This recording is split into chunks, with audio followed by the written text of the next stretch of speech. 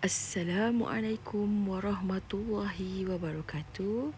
Kita akan masuk tajuk baru iaitu proses fotosintesis. Okay, jangan lupa like and subscribe my YouTube channel.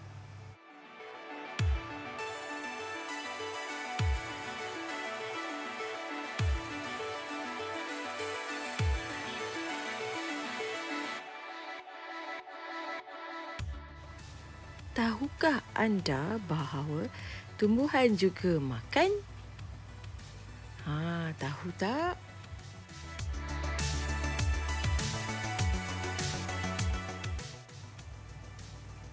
Proses fotosintesis ialah proses pembuatan makanan pada tumbuhan. Ingat tu apa maksud dia? Keperluan asas fotosintesis ialah 4, iaitu air, udara, iaitu karbon dioksida, cahaya dan juga klorofil.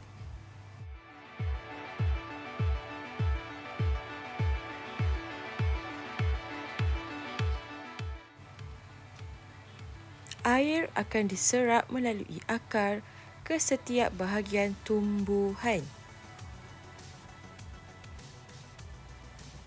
Manakala gas karbon dioksida pula masuk melalui daun.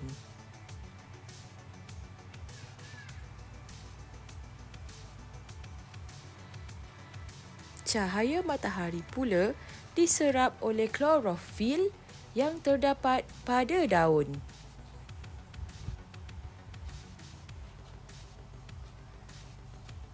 Apa itu klorofil?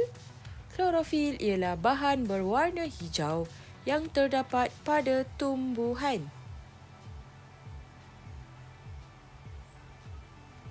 Ketika proses fotosintesis, klorofil menyerap cahaya matahari dan menukarkan air dan karbon dioksida kepada glukosa dan juga oksigen. Glukosa kemudian bergabung membentuk kanji yang tersimpan pada bahagian tumbuhan seperti buah, daun, batang dan sebagainya.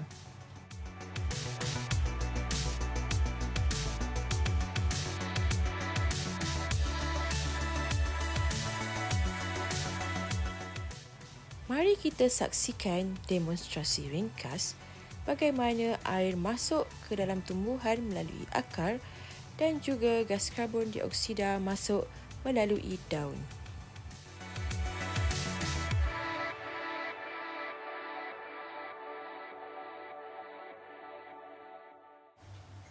Berikut merupakan demonstrasi bagaimana proses fotosintesis itu terjadi.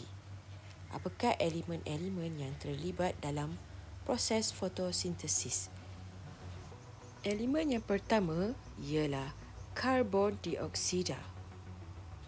Apabila ia bergabung dengan air dengan bantuan daripada klorofil dan juga cahaya matahari akan menghasilkan glukosa dan juga oksigen.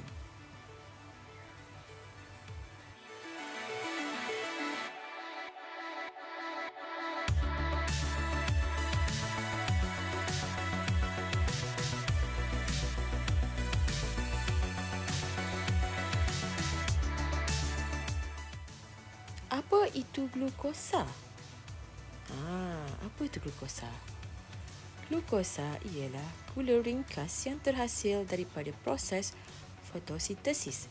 Glukosa merupakan komponen yang paling ringkas dalam membentuk kanji dalam satu kelas yang dikenali sebagai karbohidrat.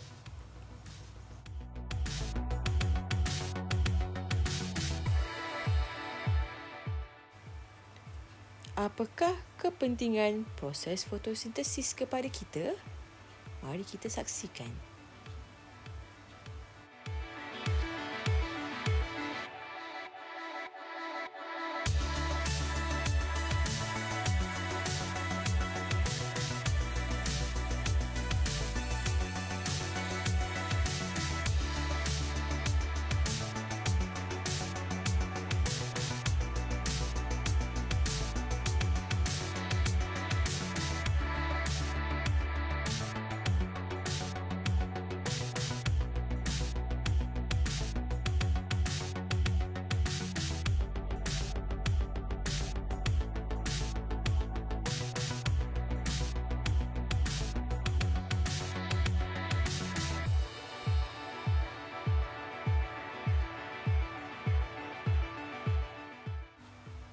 Kita sebenarnya saling melengkapi antara satu sama lain.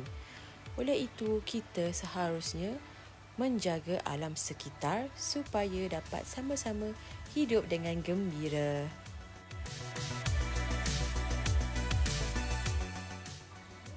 Mari kita lihat tugasan untuk minggu ini.